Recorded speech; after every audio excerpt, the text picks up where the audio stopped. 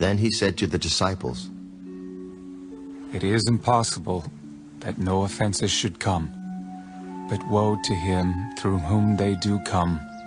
It would be better for him if a millstone were hung around his neck, and he were thrown into the sea, than that he should offend one of these little ones. Take heed to yourselves.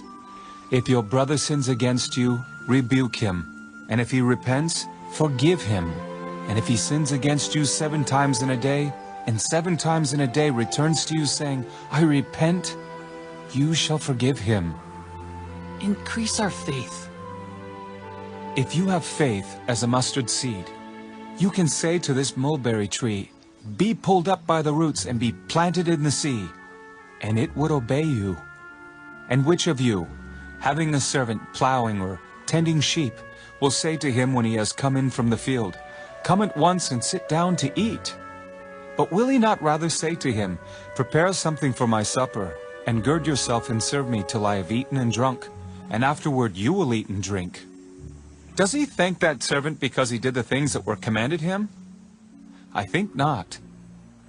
So likewise you, when you have done all those things which you are commanded, say, We are unprofitable servants. We have done what was our duty to do.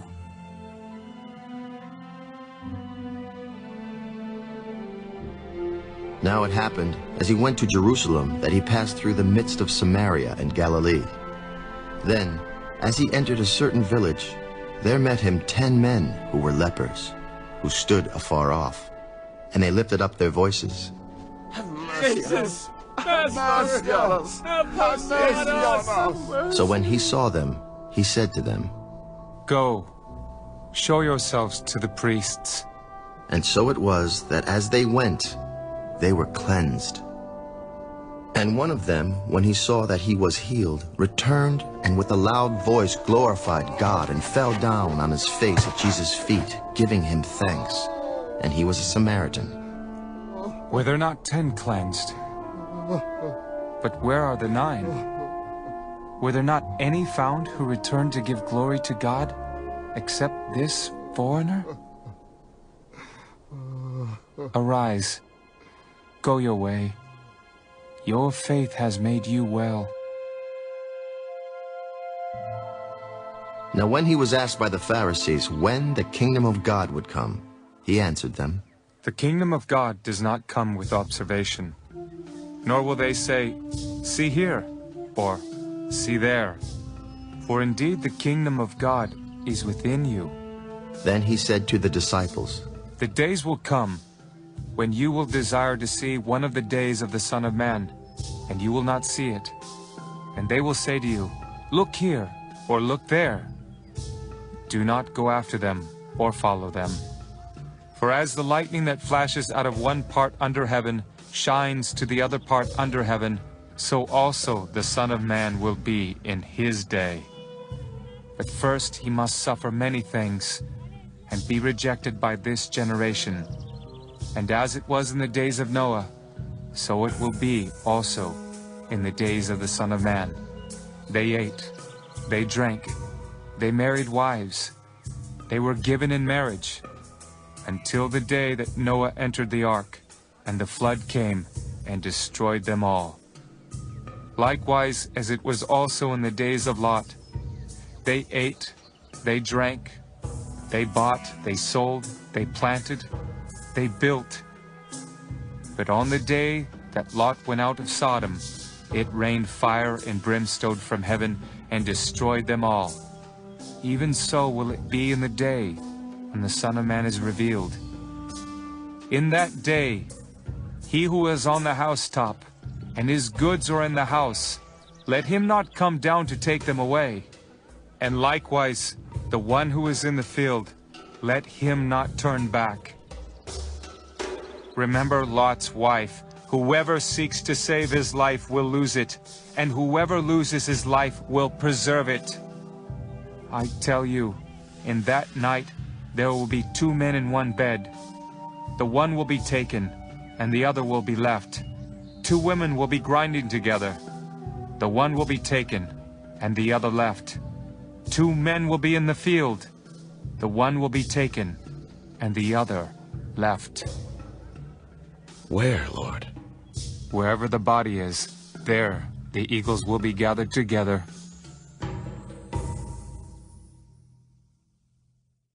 The third book of Moses, called Leviticus. Chapter 22. Then the Lord spoke to Moses, saying, Speak to Aaron and his sons, that they separate themselves from the holy things of the children of Israel, and that they do not profane my holy name by what they dedicate to me. I am the Lord. Say to them, Whoever of all your descendants throughout your generations, who goes near the holy things which the children of Israel dedicate to the Lord, while he has uncleanness upon him, that person shall be cut off from my presence. I am the Lord.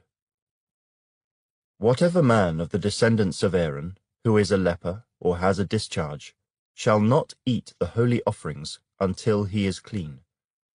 And whoever touches anything made unclean by a corpse, or a man who has had an emission of semen, or whoever touches any creeping thing by which he would be made unclean, or any person by whom he would become unclean, whatever his uncleanness may be, the person who has touched any such thing shall be unclean until evening, and shall not eat the holy offerings unless he washes his body with water.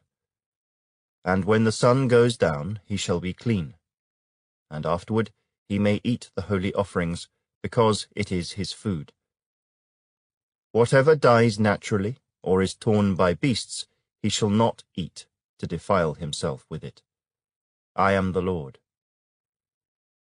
They shall therefore keep my ordinance, lest they bear sin for it, and die thereby, if they profane it. I, the Lord, sanctify them. No outsider shall eat the holy offering. One who dwells with the priest, or a hired servant, shall not eat the holy thing. But if the priest buys a person with his money, he may eat it, and one who is born in his house may eat his food. If the priest's daughter is married to an outsider, she may not eat of the holy offerings. But if the priest's daughter is a widow or divorced, and has no child, and has returned to her father's house as in her youth, she may eat her father's food. But no outsider shall eat it. And if a man eats the holy offering unintentionally, then he shall restore a holy offering to the priest, and add 1/5 to it.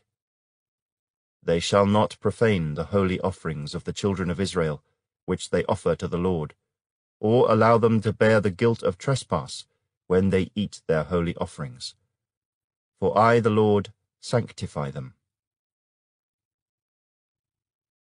And the Lord spoke to Moses, saying, Speak to Aaron and his sons, and to all the children of Israel, and say to them, Whatever man of the house of Israel, or of the strangers in Israel, who offers his sacrifice for any of his vows, or for any of his free will offerings, which they offer to the Lord as a burnt offering, you shall offer, of your own free will, a male without blemish from the cattle, from the sheep, or from the goats.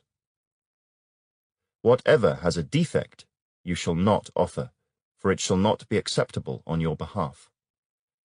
And whoever offers a sacrifice of a peace offering to the Lord, to fulfill his vow, or a free will offering from the cattle or the sheep, it must be perfect to be accepted. There shall be no defect in it. Those that are blind or broken or maimed, or have an ulcer or eczema or scabs, you shall not offer to the Lord, nor make an offering by fire of them on the altar to the Lord. Either a bull or a lamb that has any limb too long or too short, you may offer as a free will offering, but for a vow it shall not be accepted. You shall not offer to the Lord what is bruised or crushed, or torn or cut, nor shall you make any offering of them in your land. Nor from a foreigner's hand shall you offer any of these, as the bread of your God, because their corruption is in them, and defects are in them, They shall not be accepted on your behalf. And the Lord spoke to Moses, saying, When a bull or a sheep or a goat is born, it shall be 7 days with its mother, and from the 8th day and thereafter it shall be accepted as an offering made by fire to the Lord. Whether it is a cow or ewe, do not kill both her and her young on the same day. And when you offer a sacrifice of thanksgiving to the Lord, offer it of your own free will. On the same day it shall be eaten. You shall leave none of it until morning. I am the Lord. Therefore you shall keep my commandments and perform them. I am the Lord.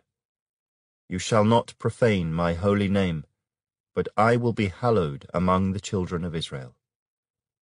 I am the Lord who sanctifies you, who brought you out of the land of Egypt, to be your God. I am the Lord. Chapter 23.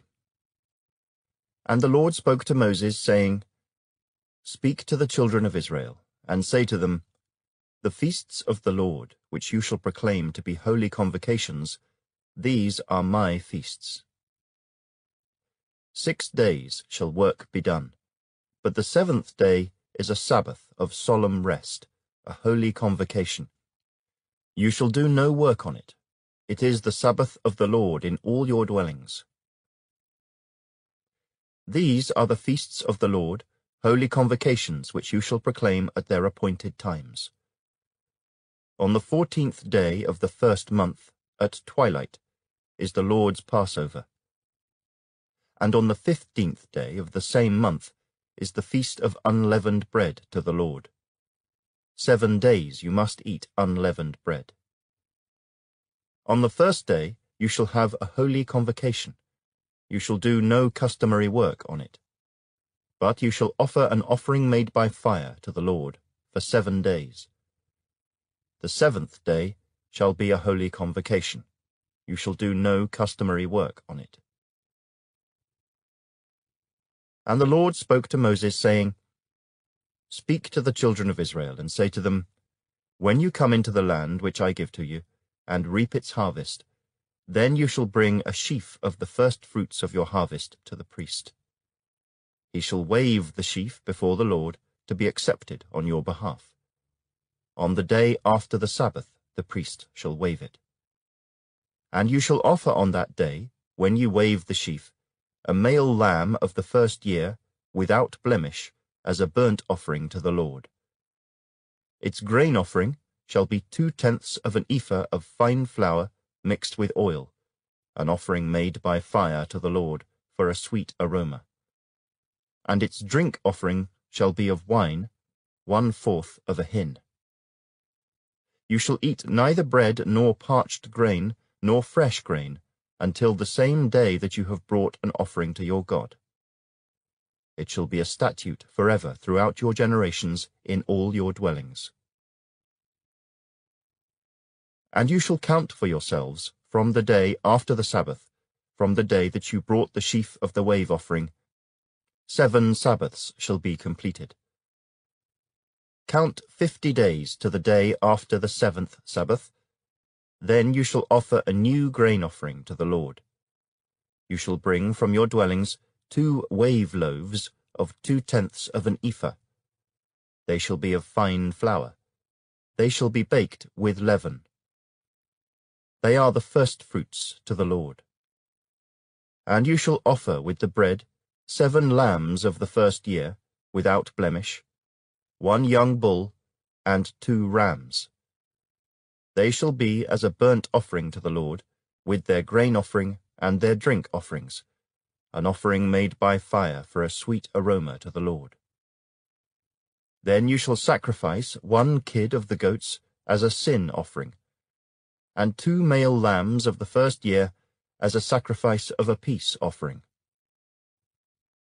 The priest shall wave them with the bread of the first fruits as a wave offering before the Lord, with the 2 lambs. They shall be holy to the Lord for the priest. And you shall proclaim on the same day, that it is a holy convocation to you. You shall do no customary work on it. It shall be a statute forever in all your dwellings throughout your generations. When you reap the harvest of your land, you shall not wholly reap the corners of your field when you reap, nor shall you gather any gleaning from your harvest. You shall leave them for the poor and for the stranger. I am the Lord your God. Then the Lord spoke to Moses, saying, Speak to the children of Israel, saying, In the 7th month, on the 1st day of the month, you shall have a Sabbath rest, a memorial of blowing of trumpets, a holy convocation.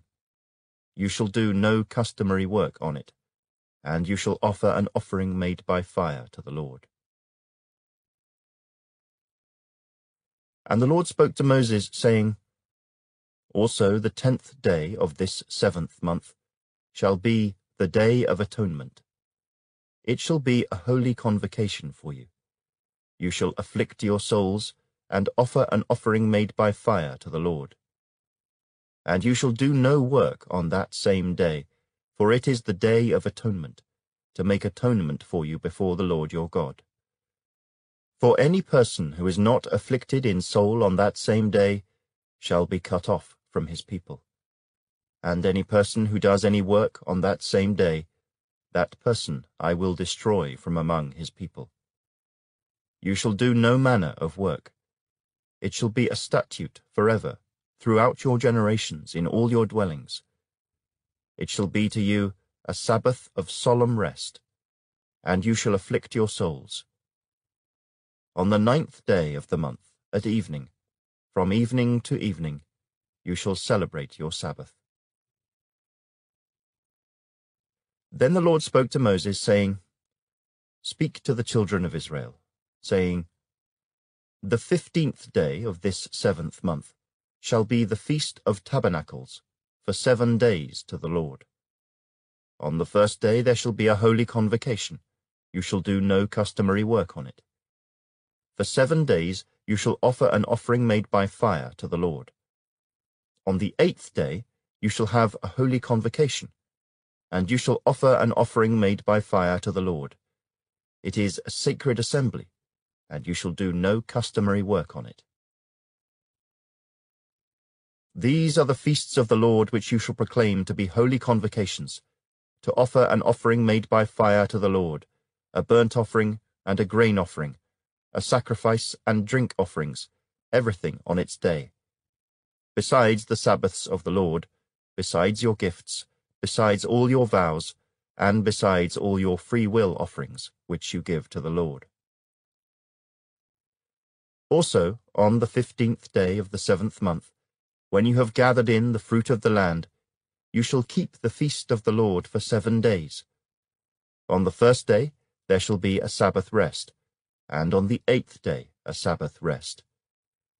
And you shall take for yourselves on the 1st day the fruit of beautiful trees, branches of palm trees, the boughs of leafy trees, and willows of the brook. And you shall rejoice before the Lord your God for 7 days. You shall keep it as a feast to the Lord for 7 days in the year. It shall be a statute forever in your generations. You shall celebrate it in the 7th month. You shall dwell in booths for 7 days. All who are native Israelites shall dwell in booths, that your generations may know that I made the children of Israel dwell in booths when I brought them out of the land of Egypt. I am the Lord your God. So Moses declared to the children of Israel the feasts of the Lord.